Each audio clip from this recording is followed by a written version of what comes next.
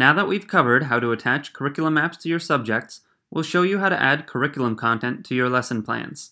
In order to get back to Planboard, you will want to go back to the navigation menu in the top left-hand corner and scroll down to Planboard. By default, when you go to Planboard, it is going to bring you to the day view, but first I want to show you the unit view. Once you have added a curriculum map to your unit, you can take a look at the unit view to see the content that's been curated by the curriculum authors. You can view this by selecting the Unit button in the top right. Then you can select the sections that you've been working on. I've been working on Grade 3 Math. By default, it shows you the amount of scheduled lessons for that subject.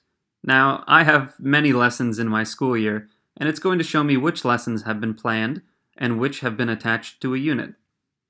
What I can do to look at the unit content is go to the number of units over here, and it's going to show me which units have been planned and created in my curriculum map.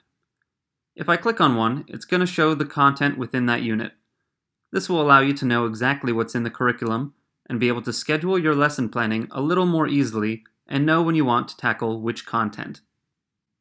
Now I'm going to go back to my week view, and here I can take a look at my subjects and see the difference between a subject with scheduled units and a subject without scheduled units. As you can see from my Grade 3 Math where I scheduled my units, I now have units attached to my lessons. This way, when I'm looking forward in my Planboard, I can know how long I should be teaching my units. You can also see that for my Grade 3 ELA class, I haven't scheduled any units, and therefore I manually have to assign my units, or I can go back and schedule them via my curriculum map if I have a curriculum map for that subject as well. Now, of course, when you're lesson planning, you do want to use the content and pull that content from the unit that has been created for you. So what you can do is click on one of your lessons. I'm going to use this one where I preloaded a template. And over here in the bottom right-hand corner of the lesson, I'm going to select the Unit Content button. Now I can see what has been put in that unit by the curriculum author, and I can take a look and pull these pieces and enter them into my lesson plan. So for example, if I want to put an assessment into my lesson plan, I'm going to select this section of my unit and take a look at what has been created for me.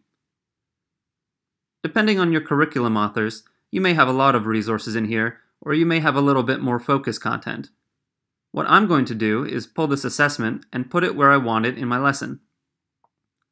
I have the choice of either putting it at the top of my lesson, the bottom of my lesson, or somewhere in the middle, wherever my cursor is. Just to keep it easy, I'm going to put it at the top of my lesson, and then I'm going to click back to go to my lesson. Now you can see that content that I've pulled from the unit is right here at the top of my lesson plan. What's great about that is the standard that was attached to that content has now been added directly to my standards tracking at the bottom here. And when I'm done pulling that content from the unit, I'll just click Save, and it's there for me to use when I go to teach my lesson in the future. Thank you for completing this Chalk tutorial. We don't expect you to already be an expert, so we have a few support channels that you can review when you need help. We have help.chalk.com. This is our online knowledge base with articles on all of our apps that can answer many questions. Within the application, you can reach this from the top right-hand corner through the question mark icon. We also have our in-app live chat from Monday to Friday, 8 a.m. to 4 p.m. Eastern Standard Time. This will allow you to talk to one of our live agents one-on-one with any questions that you might have. If you want to reach us after hours, we also have our 24-hour email support. Feel free to email us at support@chalk.com anytime you like, and we'll get back to you within 24 hours.